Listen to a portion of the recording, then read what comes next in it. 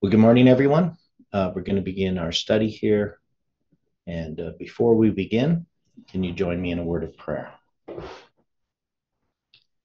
Dear Father in heaven, we are so grateful for this day, for the time we have to open your word together. And we need your direction and understanding in these things. We pray, Lord, that you can help us put these judges upon a line, that we can understand this line clearly and that we can share it with others. And that this movement can see how you have been leading and what you are saying to us. Help us to walk in the light that you give us. May your Holy Spirit bring conviction and power in our lives, that we can confess and repent of our sins, and that you can use us to your glory. Be with us now, we pray and ask. In Jesus' name, amen. Well, good morning. And we're going to continue this study on Jephthah. Now, just to do a bit of a review. So we know that Judges, the book of Judges, we are making an application of the book of Judges to our time from 9/11 to 2023, based on Judges chapter 2, verse 1 to 23. And we've gone through Judges. This is the third time, basically, that we're going through the book of Judges, and we're placing Judges on a line. And in Judges chapter 11, we have the story of Jephthah. So he's a judge who is the son of a harlot, and we're taking that Jephthah represents the message related to chronology, specifically related to chronology, that's going to support November 9th, 2019, and give us July 18, 2020. But it does represent all of this analytical chronology, including the symbolic use of numbers. Now, this judge, Jephthah, is a waymark in the line of the judges, and that waymark we have marked is December 6, 2020. So when we zoom into the story of Jephthah, what we find is Jephthah is going to represent that history of that chronology that is then rejected on December 6th, 2020. So that's how we've understood it. And we've gone through Jephthah, and we've got up to 11:11, where we can say that this is this doubling of this 11:11. And so we're going to look at the chart here, but in a minute. But Jephthah went with the elders of Gilead, and the people made him head and captain over them. And Jephthah uttered all his words before the Lord in Mizpah. So the way that we look at this, so I'm going to go here to this line and try to explain this again and see if this makes sense. So when we look at Jephthah as a line, he on the line of the judges, he's the waymark that we mark as December 6, 2020. But this line of Jephthah is going to be, we zoom into that waymark and we get this line. And this line is going to address time in this movement that is then going to be rejected on December 6, 2020. So we know the declaration that FFA made on December 6th was a rejection of this message of time that we're marking as June 22nd, 2014. That is specifically the symbolic use of dates. So we know on June 22nd, 2014, we had this camp meeting in which Noel presented the first day of the first month and the first day of the fifth month and the 10th day of the seventh month that had first been, we began to examine in the summer of 2013. So it took a year until we had this all counted out. Now, I had done this on August 31st, 2013, but I wasn't really it wasn't being published or shown to anyone, really. So I just had prepared that structure that basically Noel did.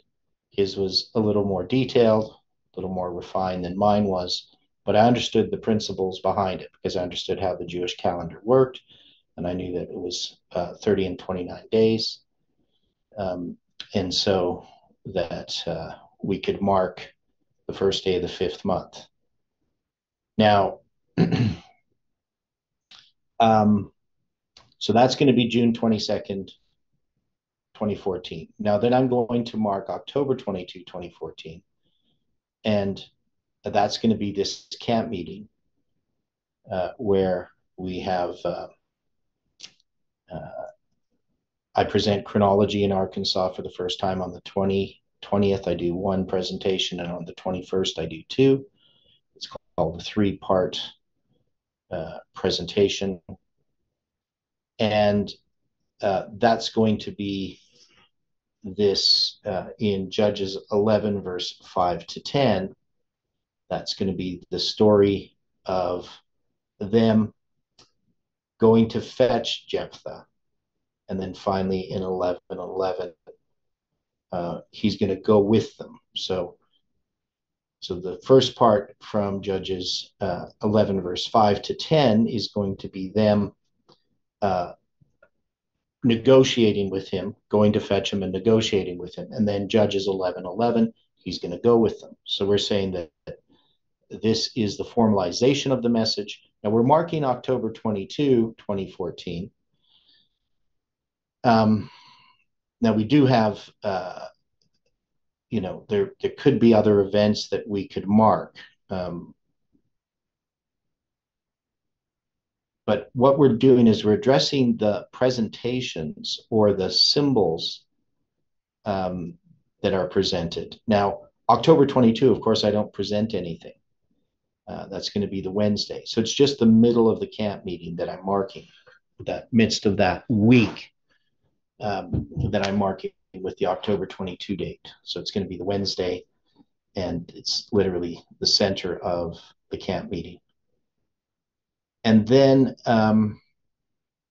we have January 11th.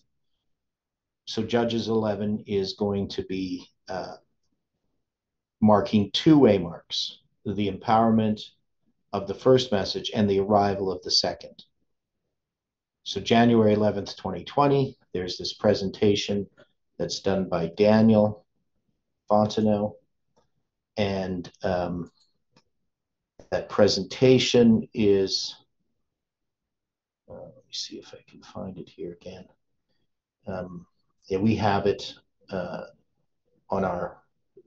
the horizontal tree, I believe is where we put it. So that is there. It's Approaching Doom Part 5 by Daniel Fontenot on January 11th, 2020. And then Jeff is going to follow with a presentation that's going to be March 31st, 2020. And he's going to present this structure, what we call the Levitical chiasm, the latter part of it at least, the 63 days from November 9th, 2019, being January 11th, 2020. And that's going to be part of 126 days from September 7th, 2019. So we have these two-way marks that are Judges 11:11. One's the empowerment and one's the arrival. And of course, we see the same thing in our lines when it comes to 9/11, though in some ways it's switched. The 9/11 becomes a symbol, and so 11:9 and 9/11 sort of go together. Now with 11:11, we have all of these symbols that relate to the patriarchs, the 22 generations that are 11 to the flood and 11 afterwards. We have to go into Egypt. And then we have in the story of Joseph, the 11 years, and then the dream of the butler and baker after Joseph's dream, and then 11 years later, the dream is fulfilled. Joseph's dream is, but the butler and baker's dream are essential in order for Joseph's dream to be fulfilled. So if he hadn't interpreted their dream, he wouldn't have interpreted Pharaoh's dream, and his dream wouldn't have been fulfilled. And then, of course, we have Daniel 11:11. So that becomes an important symbol because that's going to be Raphia. That becomes a part of our movement. And if we look at different lines, we're going to see that Daniel 11:11 is going to be a formalization of a message. Now, Jephthah is the formalization of the second message, which aligns with midnight. So Jephthah represents midnight as well. But in the line that we were looking at with the judges, that's December 6, 2020 is then technically midnight or Raphia on an internal line, which is what this line is about. So any questions so far about what we're saying about this line? Or any observations? That's just kind of a review of where we got to.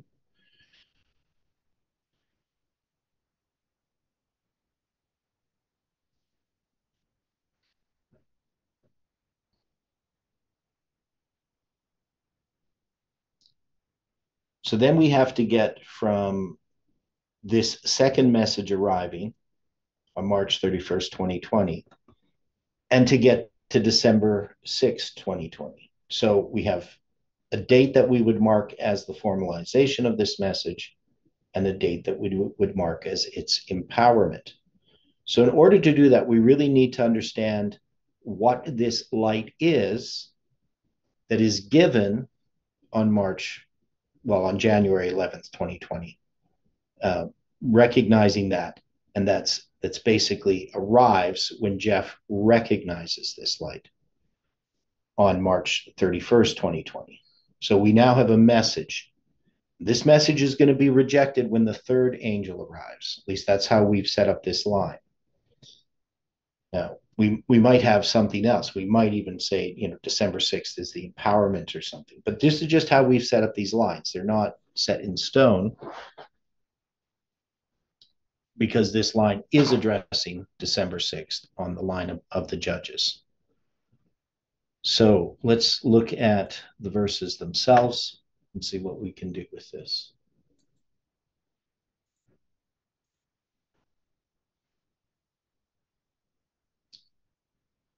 So it says, and Jephthah sent messengers unto the king of the children of Ammon, saying, what hast thou to do with me that thou art come against me to fight in my land?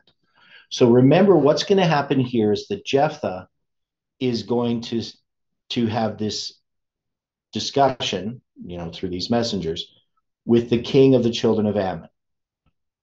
And it's going to be about why you're even having this disagreement with us. Why are you coming to fight against us? Because we didn't do anything to you. And the king of Ammon, he's going to go back and rehearse a history in somewhat a distorted fashion. He says, Israel, so he says here, Israel took away my land, this is verse 13, when they came up out of Egypt, from Arnon even unto Jabbok and unto Jordan. Now therefore restore those lands again peaceably. Now did he do this? Did the children of Israel take away the lands of the children of Ammon? I don't think so. Or maybe, wait, yes, they did take them away, but that was several hundred or a couple hundred years earlier, wasn't it? Okay. So it's kind of, it's an interpretation of history that is inaccurate, right? So the king of the children of Ammon, he's a historical revisionist. So just to kind of put it in somebody else's words. Okay. So I'm going to read this here. This is just from a commentary, and it can help give us some background. Okay, Jephthah's negotiations with the king of the Ammonites. Before Jephthah took the sword, he sent messengers to the king of the Ammonites to make complaints to him of his invasion of the land of the Israelites. What have we to do with one another? What to me and thee? That thou hast come to fight against my land. Jephthah's ambassadors speak in the name of the nation, hence the singulars, me and my land. The king of the Ammonites replied that when Israel came up out of Egypt, they had taken away his land from Arnon to the Jabbok, that's on the north side, and to the Jordan on the west, and demanded that they should now restore those lands in peace, right? And we're going to look at that Numbers 21. They're going to mention it here. The plural, anyway, I'm going to skip some of this because he deals a lot with the Hebrew and stuff. The claim raised by the king of the Ammonites has one feature in it, which appears to have a certain color of justice. The Israelites, it is true, had only made war upon the king of the Amorites, Sihon and Og, and defeated them, and taken possessions of their kingdoms and occupied them, without attacking the Ammonites and Moabites and Edomites, because God had forbidden their attacking these nations. But one portion of the territory of Sihon had formerly been Moabitish and Ammonitish property, and had been conquered by the Amorites and occupied by them, according to Numbers 21:26. So that's what Angela is referring to there. So Numbers 21:26 says, for Heshbon was the city of Sihon. Well, I'm just going to have verse 26. The city of Sihon, the king of the Amorites, who had fought against the former king of Moab and taken all his land out of his hand, even unto Arnon. So that means they took over land, which was Ammonitish land, but it had first been conquered by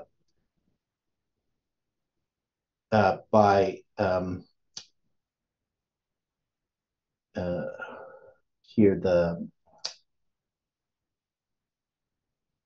conquered by the Amorites, right? So the Amorites had taken this Moabitish and Ammonitish territory. So I guess indirectly, they had taken some land that was theirs, but it was first dispossessed by the Amorites. So when the Israelites conquered the Amorites, they had taken over this land. Okay, so that makes sense? So that's the argument that he's presenting. But Jephthah is going to respond. He says, thus saith Jephthah, Israel took not away the land of Moab, nor the land of the children of Ammon. But when Israel came up from Egypt and walked through the wilderness unto the Red Sea and came to Kadesh, then Israel sent messengers unto the king of Edom, saying, let me, I pray thee, pass through thy land. But the king of Edom would not hearken thereto. In like manner they sent unto the king of Moab, but he would not consent. And Israel abode in Kadesh. Then when they went along through the wilderness, encompassed the land of Edom and the land of Moab, and came by the east side of the land of Moab, and pitched on the other side of Arnon, but came not within the border of Moab, for Arnon was the border of Moab. And Israel sent messengers unto Sihon, king of the Amorites, and the king of Heshbon. And Israel said unto him, let us pass, we pray thee, through thy land into my place. But Sihon trusted not Israel to pass through his coast. And Sihon gathered all his people together and pitched to Jahaz and fought against Israel. And the Lord God of Israel delivered Sihon and all the people into the hand of Israel, and they smote them. So Israel possessed all the land of the Amorites, the inhabitants of that country. And they possessed all the coasts of the Amorites, from Arnon even unto Jabbok, and from the wilderness unto Jordan. So now the Lord God of Israel hath dispossessed the Amorites from before his people. And shouldest thou possess it? Wilt not thou possess that which Chemosh thy God giveth thee to possess? So whomsoever the Lord our God shall drive out from before us, them we will possess. So you can see his argument, right? Now that makes more sense. So now, when we look at this, and we're trying to make an application, what is this negotiation? How would we symbolize that in our history? So first we have to remember, who or what does the king of Ammon represent? How did we look at these different symbols?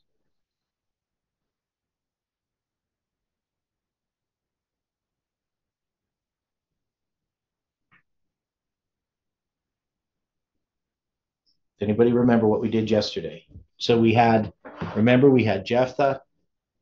He's a Gileadite, right? And Gilead wife bear him sons. So there's this church. The woman represents a church, and so we have Gilead, who's going to be connected to the church. So what did Gilead represent?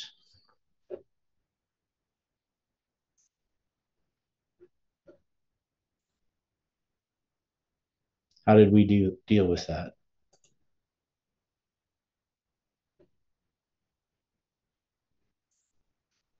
Sorry, haven't transcribed my notes yet. Okay. Anybody else?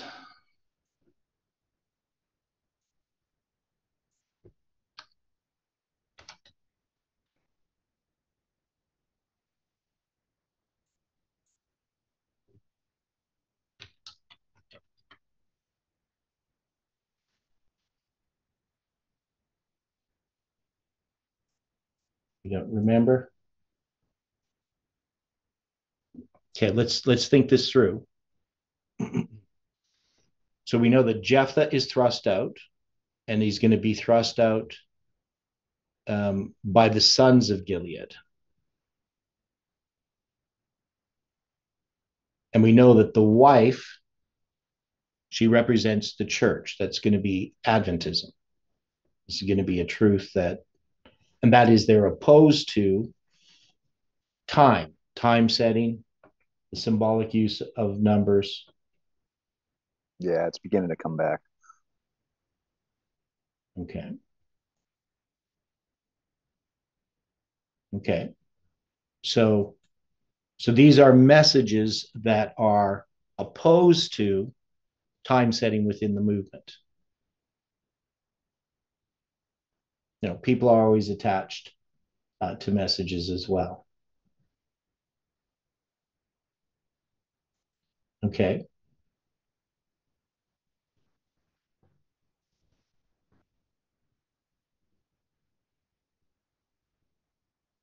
So Gilead refers to a message that is related to the rejection of time, is how we worded it yesterday.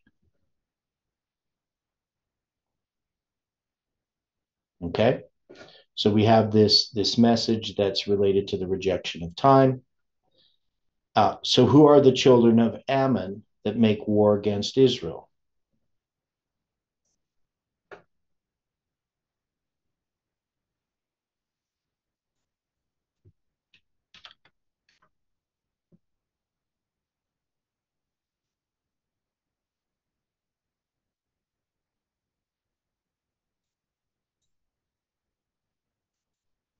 Those who are opposed to time setting, or even if it's based on Pulmonite, regard those who present new wine as offshoots. I know I faced that, and are looking at the past. They're misconstruing the past, and they're bearing grudges. Okay, well, so if we have the Gileadites are those that oppose time, and they're having a war with the children of Ammon, how does that fit in? Because we have this conflict between these two.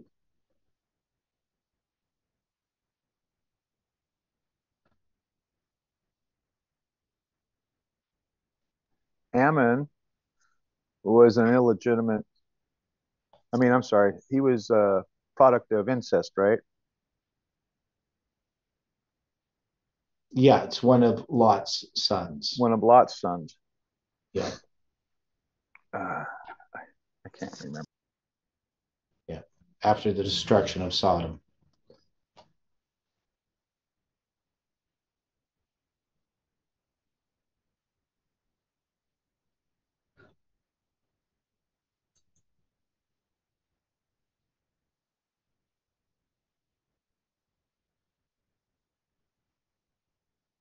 so we have this fight. So we're going to have they're going to thrust out, and that is going to be the sons of the wife are going to thrust out Jephthah. So Jephthah is a message related to time, but they're going to call him back because of this war against Ammon. So how do we fit that together?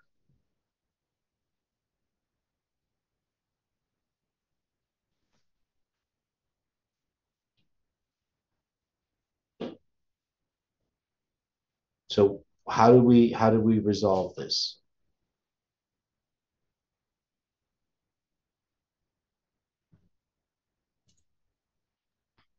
Well, if Gilead was a message, wasn't Ammon a message as well? Well, yeah, these are all messages. So what is the message? And why is those that thrust out the message of time, why are they going to address time? So we have here that the children of Ammon would be Parminder and Tess, their message, right? Right. That's what we determined. Yeah. So there's a war going on. This is a war going on within the movement. Now, so Ammon, in a sense, is a relative. Right. These aren't the Canaanite nations. These are relatives. And they're going to come war against Israel. So they're going to come war against this message, right? So right. And with this other message. And this message is, it's a deceptive message, right? So there's this negotiating going on, and it's a deceptive negotiating, right? It's right. history. So which was also P&T's modus operandi. Right. So there were things that were kind of true, and it's kind of interesting how it says in this commentary, because it's not really addressing our history, but it appears to have a certain color of justice, is what it says in the commentary. Right. So I just want to show you that. Right. It's right here, which appears, the claim raised by the king of the Ammonites has one feature in it in which it appears to have a certain color of justice. Would we say that about Tess and Parminder's message? Absolutely. Right. So if you just take what they say, it seems to be just, but it's deceptive. It's mixed with truth and error. Right. It's a mixture of truth and error. They leave out details. It's revisionist history.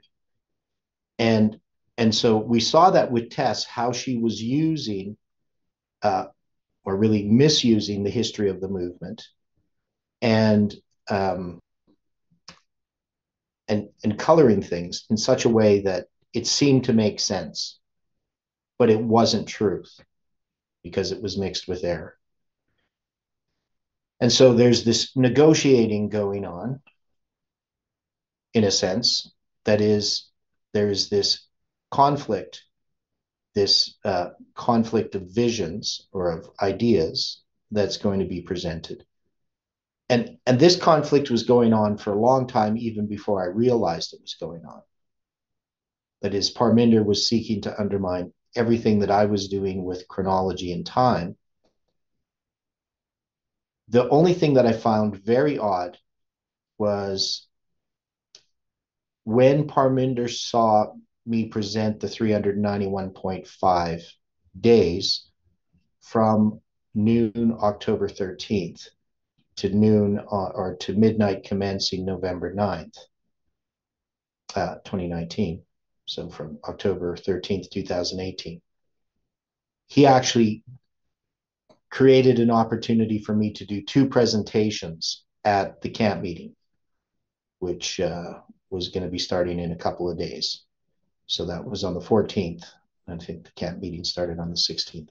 So he made sure I had not just the 2 days I had to present the week of Christ study, but he got Jeff to give me 2 more days. I think he actually gave up his time so that I could present that.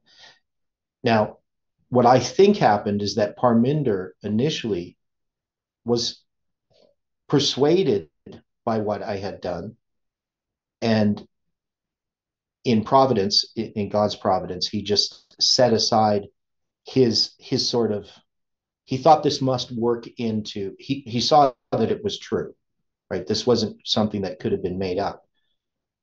But later, Tess is going to reject this. And so Tess doesn't accept the 391.5. She told me that herself in 2019. She says, I don't think that this is correct, which I was kind of surprised at. And it's kind of interesting too, because the 391.5 also relates to Tess and AOC, her hero, because AOC is born on noon, October 13th, 1989, and Tess is born, let me see, how's that go? Yeah, and Tess is born on November 9th, 1990. So, so it's kind of interesting that they're 391 and a half days apart. She's also an 11-9. Yeah, so she's an 11-9, Tess is, and October 13th is AOC. So AOC is 391 and a half days older than Tess. I don't know if Tess knows this, has ever done the calculation, but she should have been able to figure it out. But anyway, so we have this conflict that's going on in the movement, right? So the movement that has, and remember, this is the sons of Gilead, right? That are going to thrust out Jephthah. Now Jephthah is also a son of Gilead, but illegitimate, right? So the idea is that Gilead represents the teaching in Adventism that's opposed to time setting.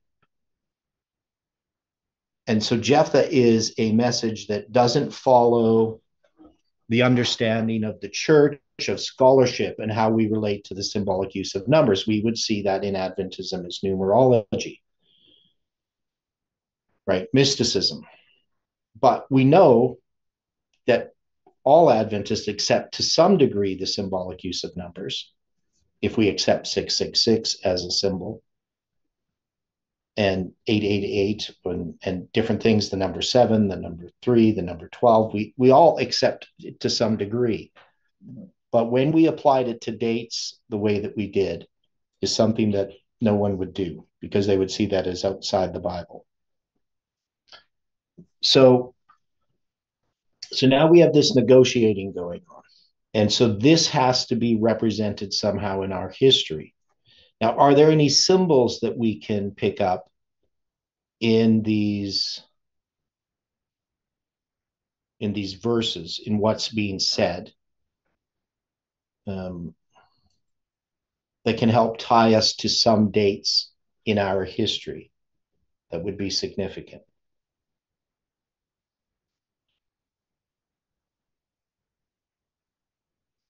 Yeah, so could this refer to the pretended interest by Bronwyn and others of discussing the line times together just before the usurpers issued their December 6, 2020 anathema? Yes. So one of the things that we see is that this negotiating going on is not with Parminder and Tess particularly. Right? This negotiating going on is primarily because it's going to be after March 31st, 2020. So the battle has been with, that is, they're fighting against Parminder and Tess's message. And they're using, let's look it this way. This is quite simple. They have no interest in July 18, 2020, but they have a personal vendetta. Let's say just take Bronwyn. She has a personal vendetta against Tess and Parminder, correct?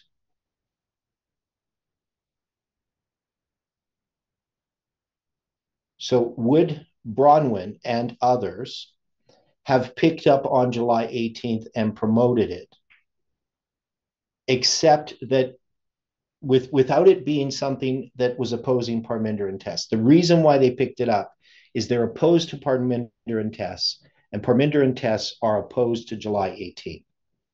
So it's something they pick up in this battle. Does that make sense to people? I know I'm not saying it well. I was trying to say it simply. But can we see the motivations of why people are going to pretend interest in this? It's a part of a personal battle that they're having. And this seems like something convenient in that battle, a convenient weapon in that battle against Parminder and Tess and their influence. They're just playing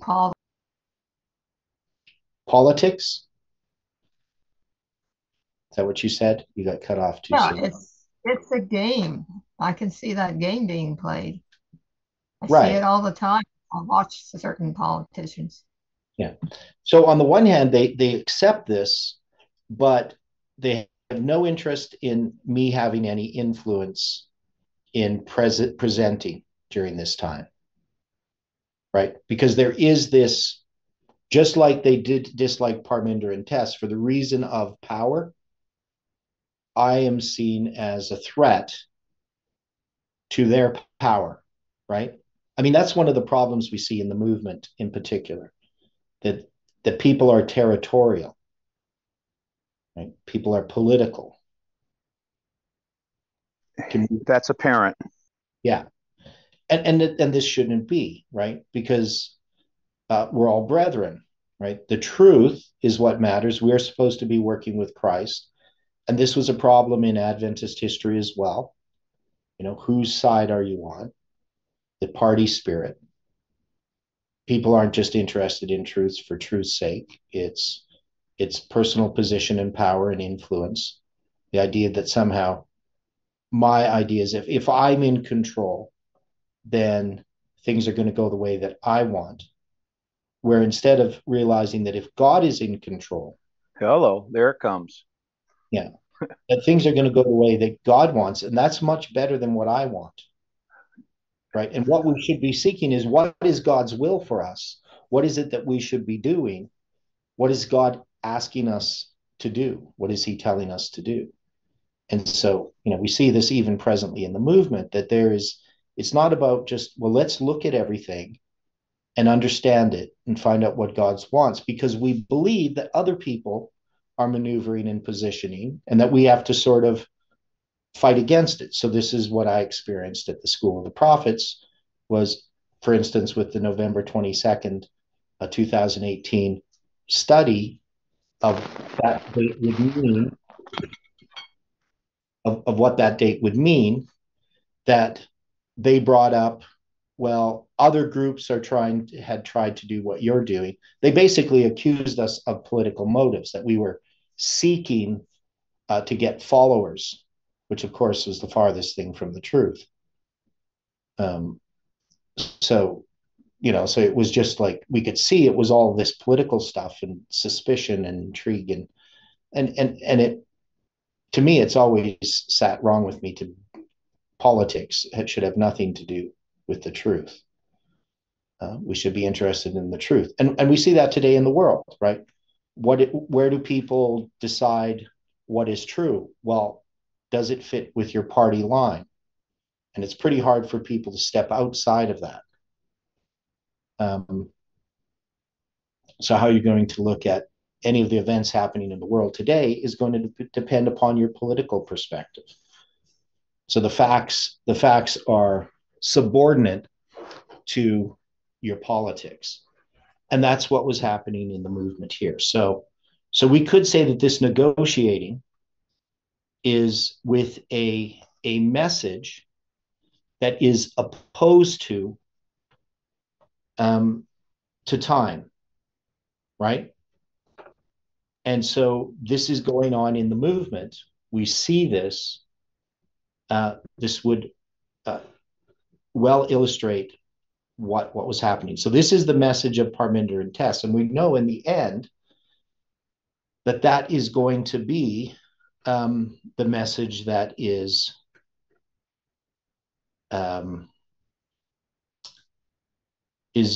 promoted. Parminder and Tess's view of July 18th and everything that we did. I mean, they make the same arguments that Parminder and Tess made against July 18th. They just wait till after July 18th has failed. And, and it's also crazy when you think about it, because a lot of this was a battle over the property and the school of the prophets and FFA and all these things, the institutional aspect, right?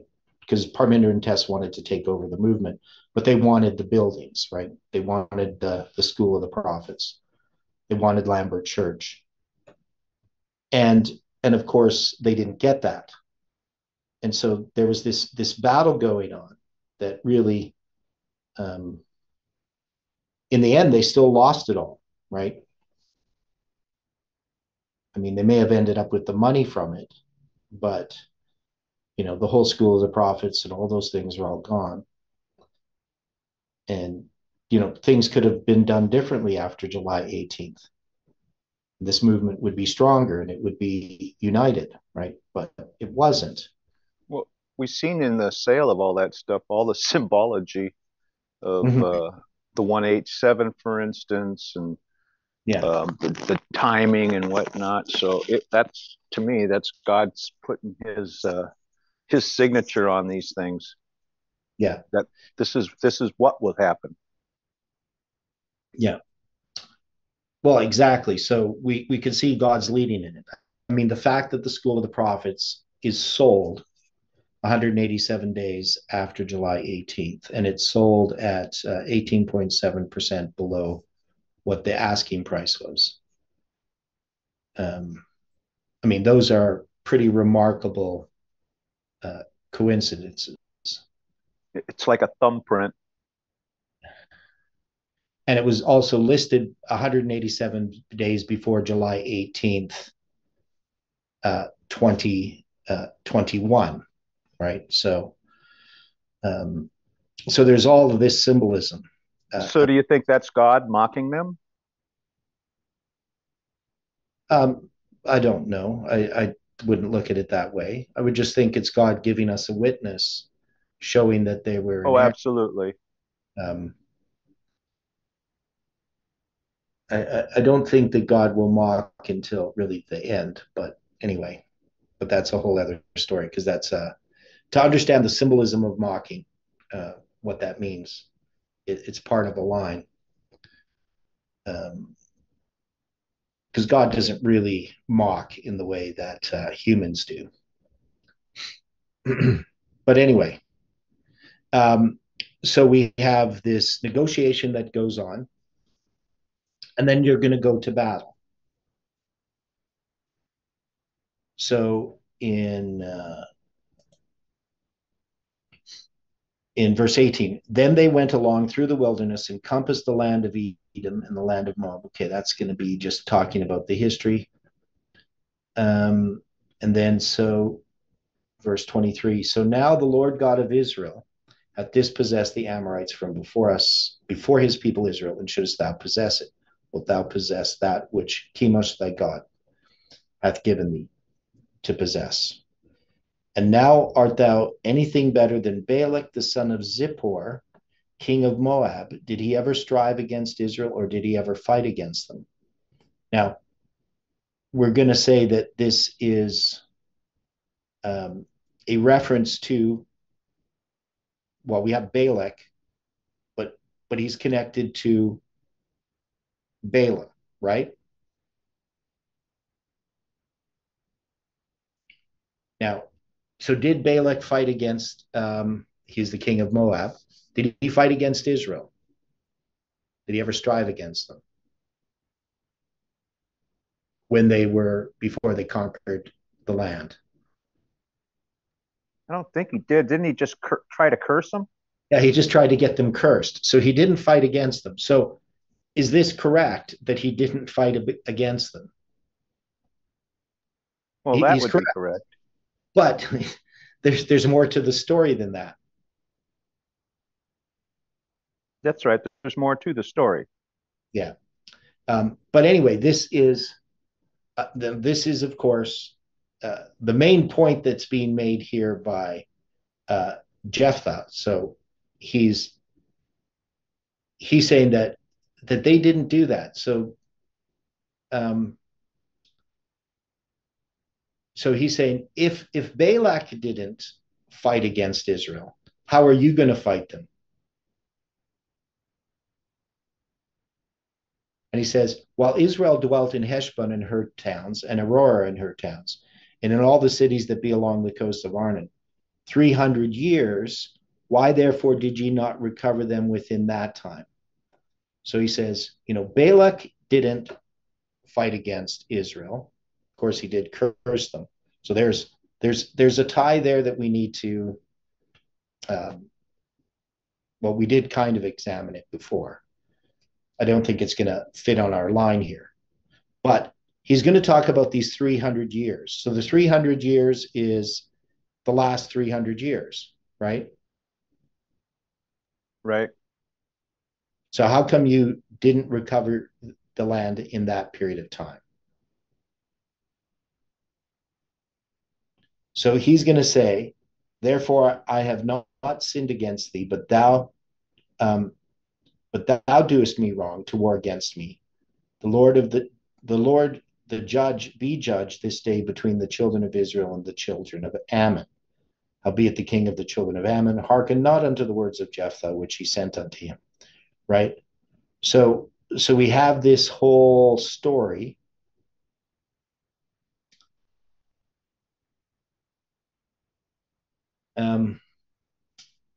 And one of the things that we can look at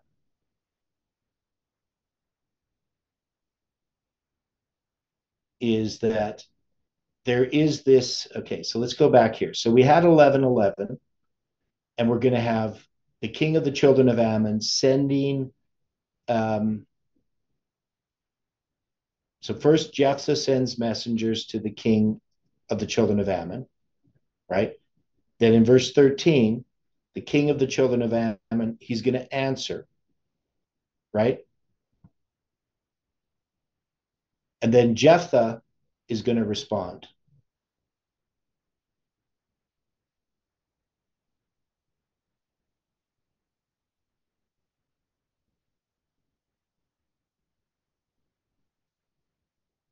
Okay, and then I'm just seeing here this.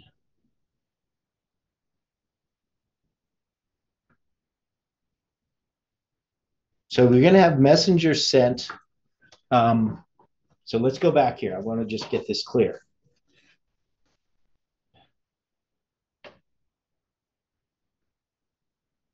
So we get the king of the children of Ammon.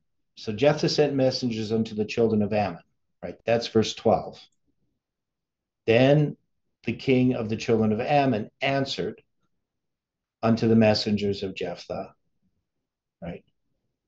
And then Jephthah is going to send messengers again in verse 14. But then it says in verse 17, and Israel sent messengers unto the king of Edom. Okay, so this is the king of Edom, not the king of Ammon, right?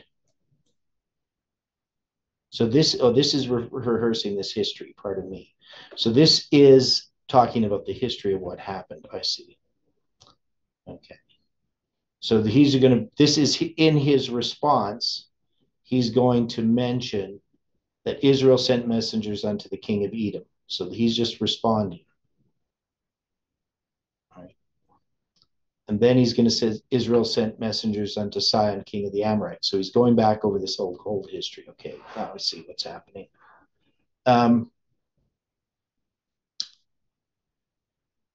So he's going to go through this whole history. So his response is fairly long.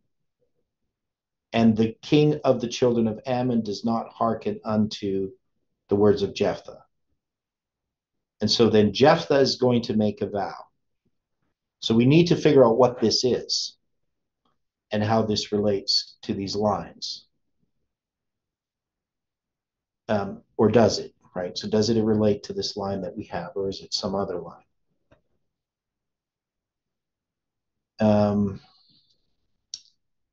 Yeah, I'm just trying to sort this out. So if we were going to, let's go back to this chart for now.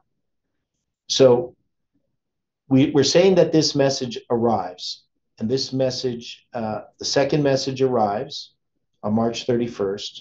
That's Jeff presenting Judges 11:11. You're not sharing. Yeah, okay, sorry. Judges 11:11, right? Judges 11:11 represents January 11th, 2020, and also March 31st, 2020, when we come to understand this. So this is an empowerment of a message, but when it's recognized is the arrival of a second message. That message is going to be related to the symbolic use of time, and it's going to point forward to March 27th, 2021. But I don't think we're going to put that on the line because it just has to do with understanding time. So there's events. So we have a formalization of this message. And where would this message be formalized? And where would it be empowered? So that's what we have to figure out. From what we read regarding this negotiation, this is going to happen after Judges 11:11. We're going to have this negotiation going on. So is there a negotiation that goes on in a sense within this movement? And is there a formalization that we could have of that message? Now, generally, when we look at a formalization, it's often, as in Miller's history, it's going to be what? What's the formalization in Millerite history of the first message and also the second message? Because there's two formalizations there. So the first message is formalized by Miller receiving his credentials. Right? Now, why do we make that the formalization? Now, we have the increase of knowledge of the period of time from 1816 to 1818, when he gets this increase of knowledge or increase of light. And then it's going to be formalized when he's made a minister. Why is that a formalization? What does a formalization accomplish?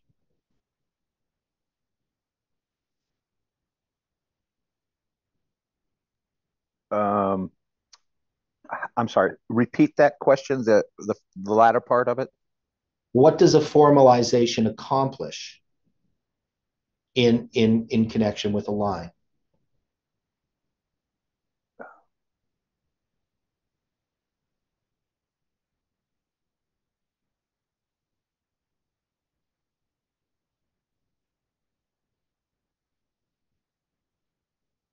Because you have a message arrives, but a message arrives isn't enough, right?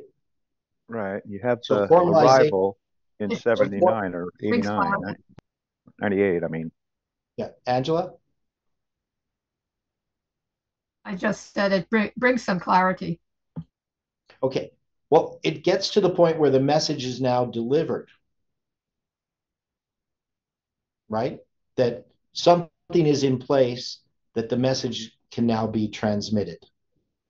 Because Miller's studying, he's getting this increase of knowledge, but he's not delivering that message. So formalization is he now has his credentials, he can travel, and Baptist churches and other churches are going to accept him because he's a minister. Where before that would have been more difficult, especially in those days. And then the empowerment of that message, we know in Millerite history, is going to be the end of the second woe, right?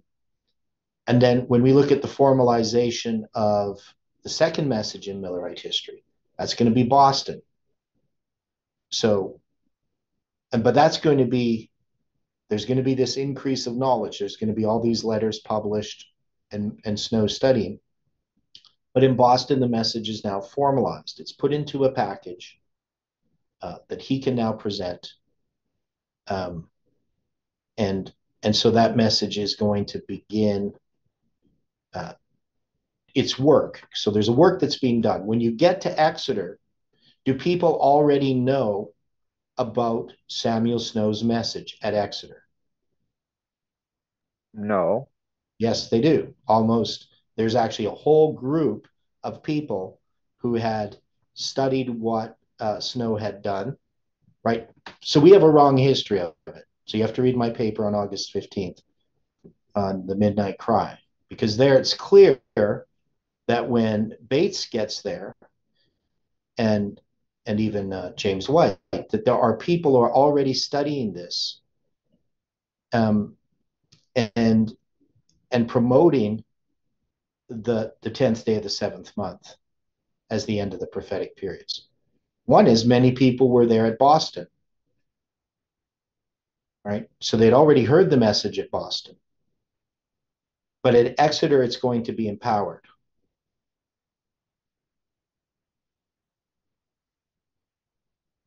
So yeah, so Adventism has it wrong. Most Adventists just think all of a sudden Snow comes up out of nowhere. They don't know anything about Snow's letters. They don't know anything about Boston. It's just, there's this Exeter camp meeting and this guy had this light that he's going to share, and it's just going to electrify the camp meeting. And for the first time, people are going to hear this and all make sense. That's a distortion of history. But anyway, the point is the formalization is not the empowerment, but it's the message is now being promulgated under a formalization. Right? So if we're going to look, so if we look at this history, we know we look at this line, we have a period of darkness. We know that that darkness has to do with the symbolic use of numbers in chronology and time, because that's been rejected in the movement. And that is, we are Seventh-day Adventists. We're sons of Gilead, right? We're descendants of Gilead. But this movement has a message that is illegitimate. It's the son of a harlot, right? Which is the message of time. It's not to disparage it, because it is a message from God, but it's just not considered legitimate. Okay? And then you have this, the other issue that you have is, of course, Parminder and Tess's message, which is a false time message, right? Because they do have time, but their message is false. And Parminder's going to introduce that in 2012, but and he's predicting something in 2014. And what we get in 2014, instead of the Sunday law, is we get an introduction into this movement of the symbolic use of time, right? So Parminder predicted 2014, but what he predicted, he's always fighting against. And he does this in this deceitful way. Then we get this formalization, October 22, 2014. That week, at least, we have this message on time. And then we have its empowerment, which is going to be January 11th, 2020, where we now have these dates laid out in the Levitical chiasm. And that's Judges 11:11. We now have, in a sense, Jephthah has agreed to go to battle, right? So Jeff is going to recognize this on March 31st, 2020.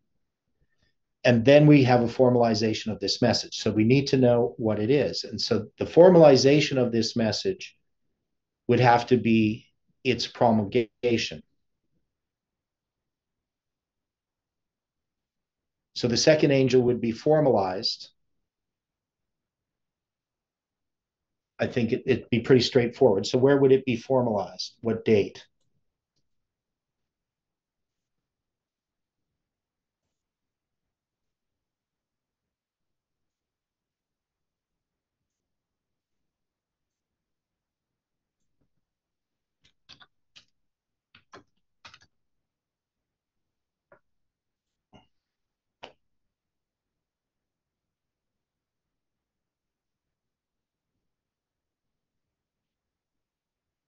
Is that reasonable? Yes, it's the only one that I can see it would be. That's when it's going to be internationally understood, right? So the message goes internationally on June 22nd. We put it in the Tennessean. Of course, there's the initial response to that article in the Tennessean on June 21st. And of course, when we say internationally, obviously June 21st, 2020 is in Australia, it'd be June 22nd already. So, we could say it's June 22nd in that sense. But the point is, it's really June 22nd. It's that starting date we had, June 22nd, 2014. We now have 6 years later, June 22nd, 2020, with this formalization of this message. Now, the empowerment does make sense. And the empowerment should be quite simple.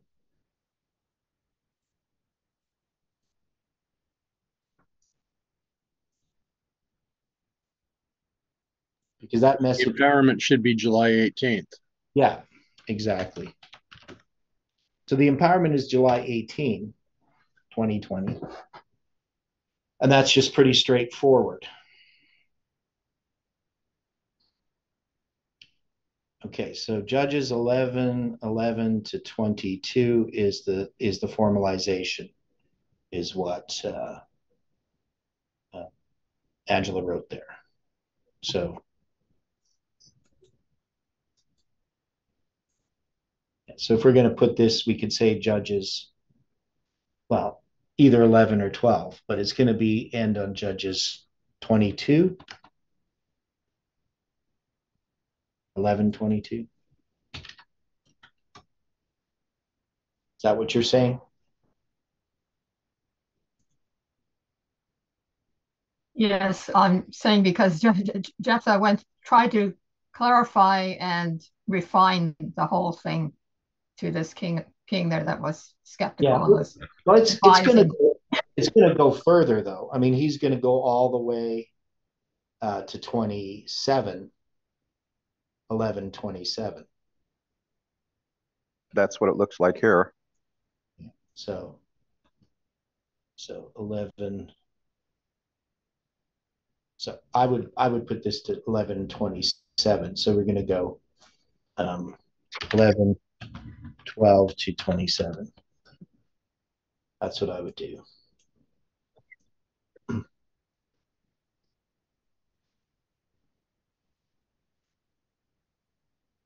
And then we have July 18th.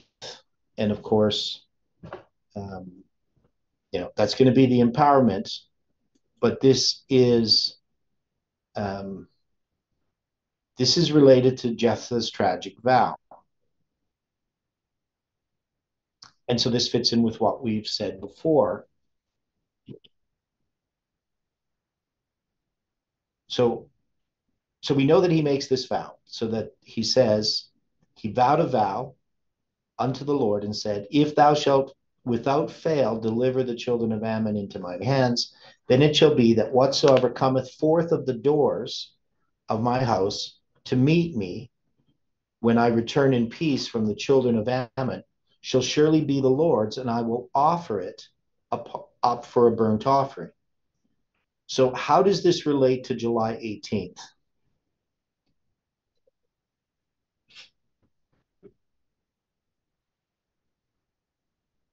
Now we know in verse 29, I'll go to the verses here.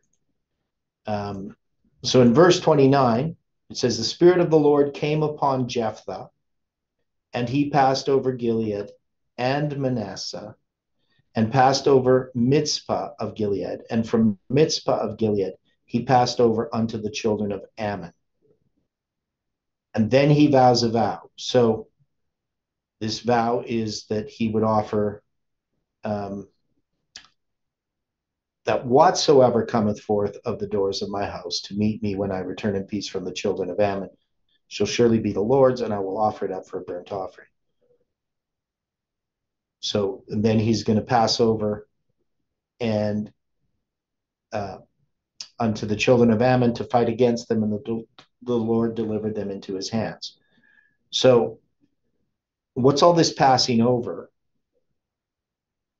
I mean, this whole Jephthah's tragic vow can be a line itself, but we're going to say this relates to July 18th.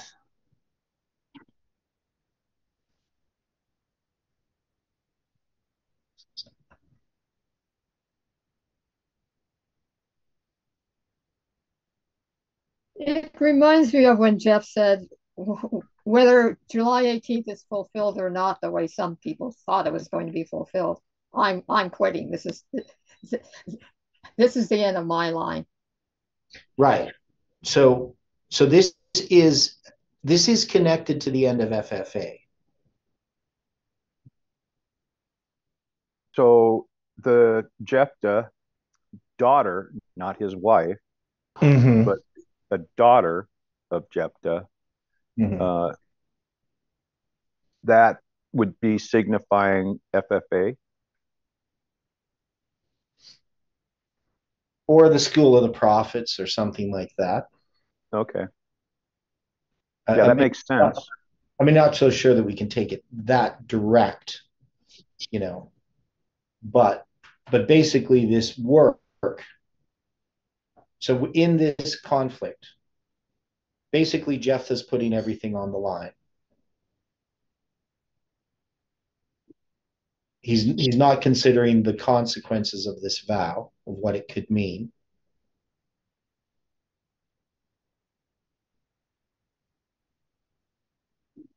But I would look at it, what happens, after the publication of the article. We know that Jeff is going to go talking to an Islamic teacher. He's going to go on YouTube, right? And and Jeff says to the guy, if the prediction fails, I'll be here.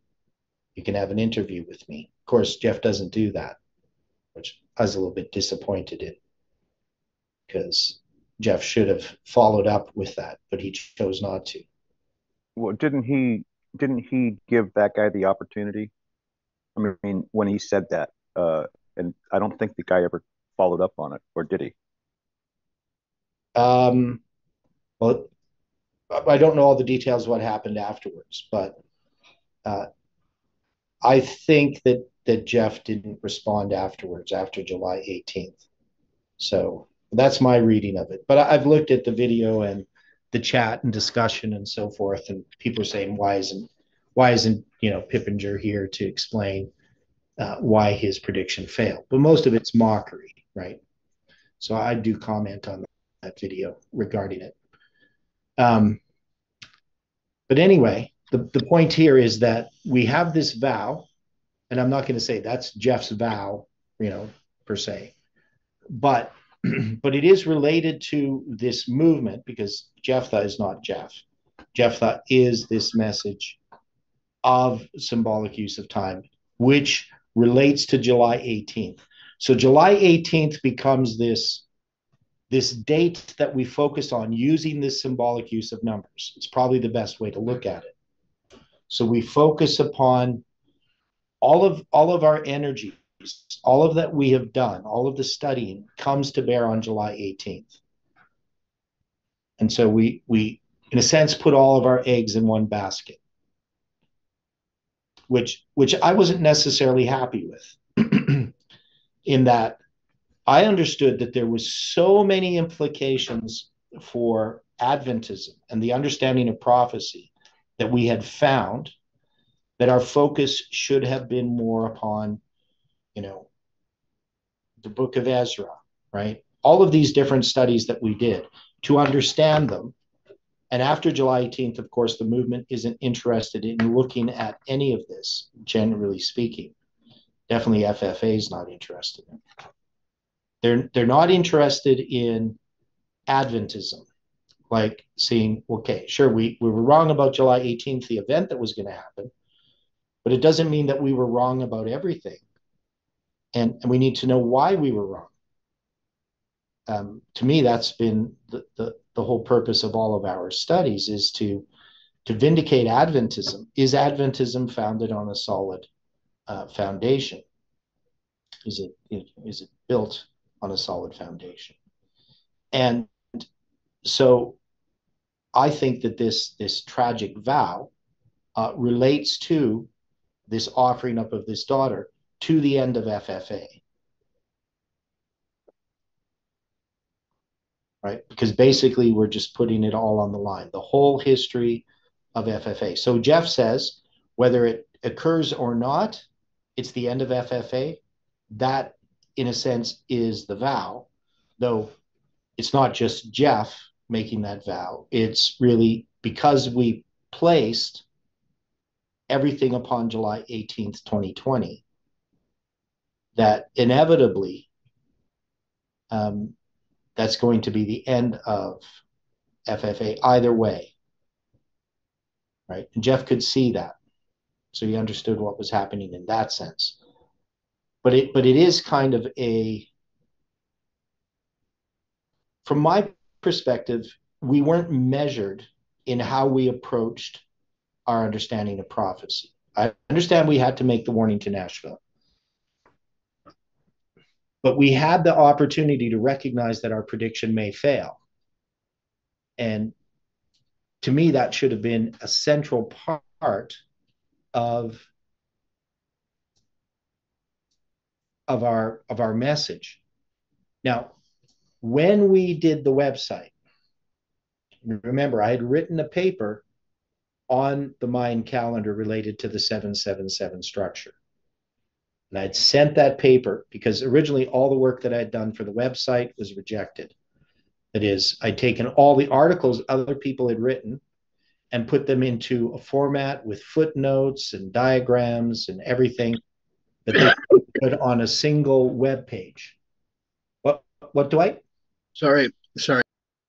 Okay. So they could be put onto a single web page that would be easily, gone through. You would have, the table of contents and all your footnotes. You would be able to click on them and move back and forth through the paper and the footnotes. It'd be a simple web page, the best type of web page as far as I'm concerned for reading information. But that was all set aside. Instead, Jeff wrote an article, and then they added PDFs. And of course, my first PDF was rejected because it had footnotes with links to web pages, and they didn't want that for some reason. I'm not sure the reasoning. That's because they couldn't make it work. They were having trouble making that work with clicking on links inside of web pages. I remember that from. That's what they said. That's not logical. That's what the boy said. His son. Yeah, that's not logical. Iran, does that make any sense to you? Because you do web pages. If you have a web page, you should be able to link to different things. Yeah, it happens all the time. I mean, to me, it's a pretty simple thing to have a page where you have a link and you just go to that link, and then you can go back to the page you just came from, right? So the reason behind that is, this is my conspiracy theory explanation, is they didn't want to be linked to other people for other reasons. And I know in my case, they didn't want to be linked to my academia site. That is, they didn't want people going to read my papers. They wanted to be able to control the content.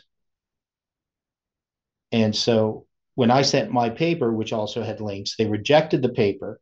I took out all of the links and they posted my paper, and it was up for a day, and then they took it down. Right? So they didn't want that paper on the Mayan calendar that said our prediction may fail. They didn't want that on the website.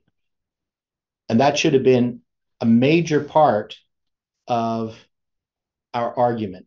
We're making this prediction, we're giving this warning, but it's a part of a line of failed predictions. And it could fail. But just to be safe, if you live in Nashville, don't be there on July 18th, 2020. Go somewhere else. But that wasn't done. And so I think it was a tragic vow.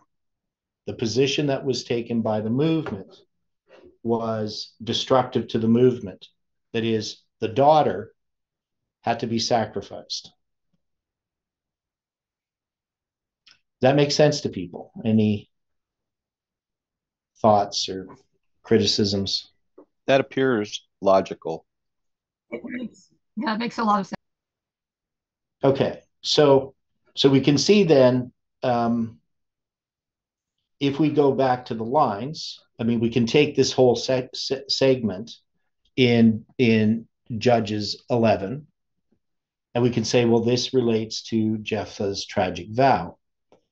Now, and so we can even take this vow and we can put it on a line, and that line would include, the sale of the school of the prophets and all those things that we've talked about.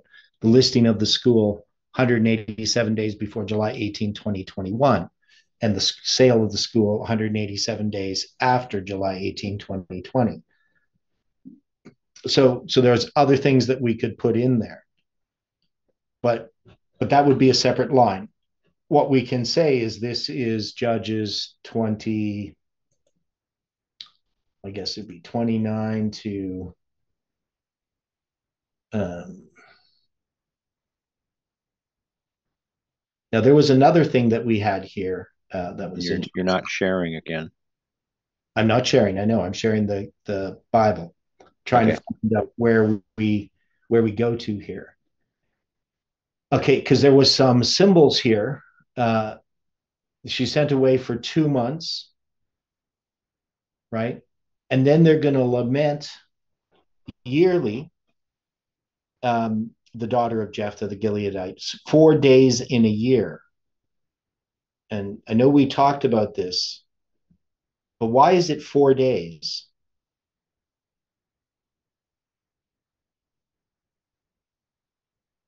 What was the symbol there?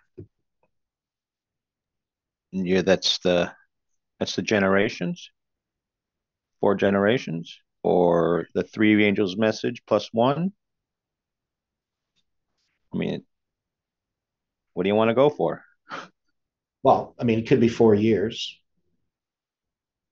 right? A day for a year. Yes. Okay. Now, we had a discussion about whether she was actually sacrificed or whether this just was, she wasn't going to get married and she was, basically dedicated to the temple. But how is that burning with fire? Burnt with fire. Well, I'm just saying, because he may have thought it was an animal that was going to come, right? He wasn't planning to have his daughter or any person come, right? So there's a disagreement regarding this, how we would look at this. But she's going to bewail her virginity, not her life, right?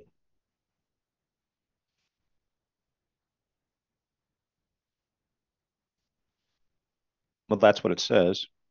Yeah.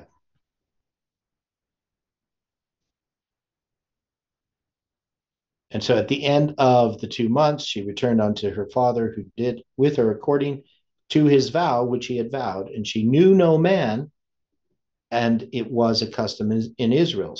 So it doesn't say, and he killed her. But she knew no man, right? So it seems like that she's bewailing her virginity, because that's the substitute that's being made instead of offering her, which would have been, of course, contrary to the law. I mean, a human sacrifice would not be according to God's will.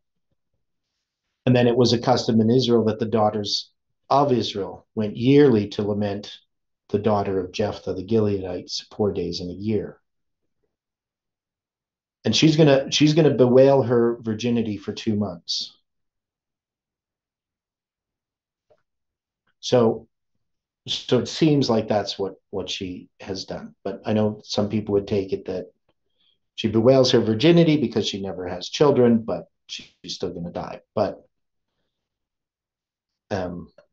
well, there's no confirmation as to that he had burnt her with fire. So, I mean, well, he's not going to. What you're thinking is plausible. Yeah, because he just says, "I will offer it up for a burnt offering." So he's thinking this is going to be an animal that comes when he goes to his home. Now it says, "Whoever cometh forth of the doors." Now that would be, of course, probably he's thinking about the gate, not the door of the house, right? Because even though it says the doors of the house, that can refer to the entire, not just the building of what we would call the house, but his estate, right? So he's thinking, when I come up to my farm, the first animal that comes up to me, comes out of the gate to greet me, I'm going to offer it up as a burnt offering. And he wouldn't think of it as a dog even or anything like that, because he's not going to offer a dog as a burnt offering or a human. It would be a clean animal, right? So that's what he's thinking in his mind when he makes this vow. He doesn't realize the consequences that could result. So then it's going to be his daughter. So, and it's his only child, right? So that's going to be the end of his line at this point, right? He's not expecting that he's going to have more children or whatever. Well, that's the logical effect. Yeah. So that's his only child. Besides her, he had neither son nor daughter. So when he sees her, he rents his clothes, right?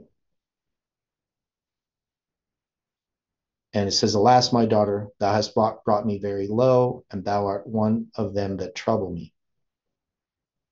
Thou art one of them that trouble me, for I have opened my mouth unto the Lord, and I cannot go back." So I don't think he's going to offer up as an offering. I think he just recognizes that if it's a human, then she's dedicated to God and she can't have children. So that's going to be the end of FFA. That's the way that I would look at this. So we're going to take this whole story from 1129 to 1140.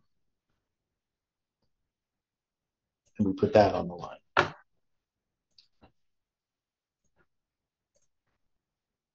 Just because we've been putting these verses here.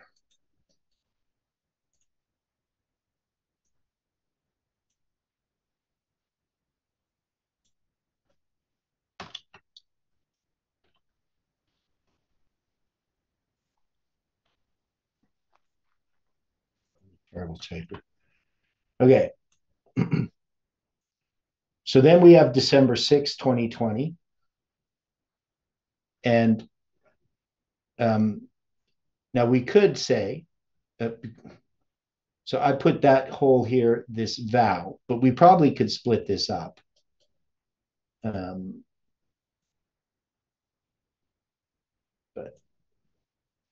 But I'm just going to put it like that for now. I haven't decided how to divide it. So that's just going to be the empowerment, but it's also going to be the December 6, 2020 declaration. So in this period of time, from July 18th to December 6th, is when the results of this vow are going to be felt, right? So, I mean, we could even, put some other date up there, like when maybe Jeff made this statement or whatever. But we're just going to put July 18, 2020 there to December 6th, 2020. That's where this vow is then in place. And with that failure of that prediction, then we're going to have the result. Okay.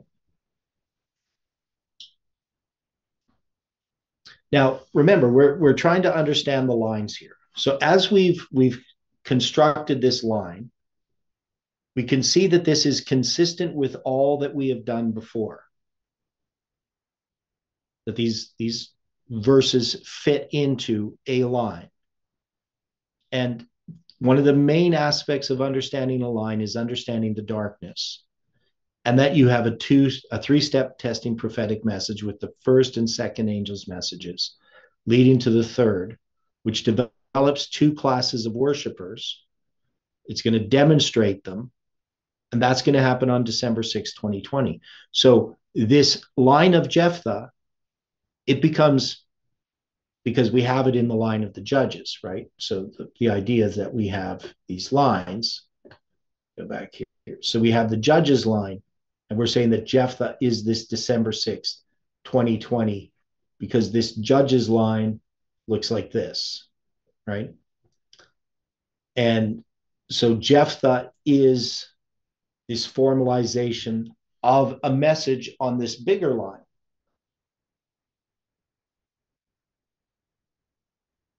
So when we look at this bigger line, this second message relates to July 18, 2020 and the aftermath of it. And you see that it ends on July 11th, 2023, or January 11th, 2023, pardon me. And January 11th, 2023 is going to be Samson, right? I know I have a different font here.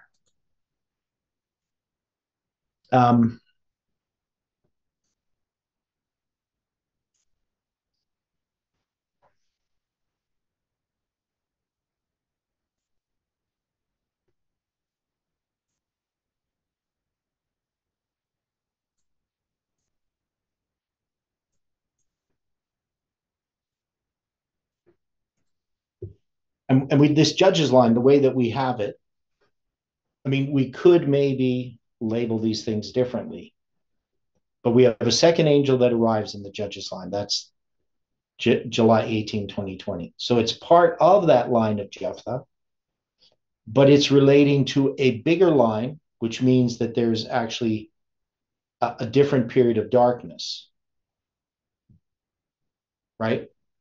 So when we look at each waymark and we zoom in, as we have been doing, and we create a new line, that line is going to relate to some message, actually 3 messages, that all begin with the first angel's message that has this increase of light and develops into finally this third message.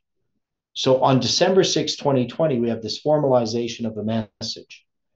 So what is the darkness? What is the judges line about? What is the period of darkness? And because we're going to have 9/11 there at the beginning. So what's the period of darkness of the judges line? Do we remember what we had as the darkness? Why these messages? The darkness that I think that we've been experiencing is not understanding how the lines are here recently, but in the beginning, it was understanding of Miller's rules. Okay, so there's quite a few things tied up with it, right? So we know, for instance, Jeff had an understanding of the lines prior to 9/11. But in understanding the repeat of history, what he had not understood is that our repeat of history is the Sunday law. And so 9/11 is the Sunday law, right? And Jeff came to kind of recognize that afterwards. But we're in the history of the Sunday law. We're repeating Millerite history, but we're actually experiencing the Sunday law history that Ellen White saw on her line. Because that's the angel of Revelation 18 coming down at the Sunday law. But for Ellen White's line, it's just this point of time, the Sunday law, right? But now we can see we're in the Sunday law. The Sunday law arrived at 9/11, but it's progressive. Establishing that it has its own line if we zoom into that particular waymark. So as we look at this line, as we look at it unfolding, we can see how that's relating, how the history of the Judges line is the history of this movement. In our understanding of the Sunday law, that is, it's the understanding of what Jeff's message was in all of its implications and the role and the part we have to play in getting the Adventist Church ready for the Sunday law proper, right? The event that we call the Sunday law. But we're in that time already, right? It's already unfolding. We're making our choices. We don't just wake up one day and there's a Sunday law. We're going through an experience, a line, a history, making these choices day by day. So anyway, we have to finish now. We'll come back to this tomorrow. Let's pray. Dear Father in heaven, please be with us today. Thank you for what you've shown us this morning. Help us to be faithful to the light you have given and to continue to teach us. We pray this in Jesus' name. Amen.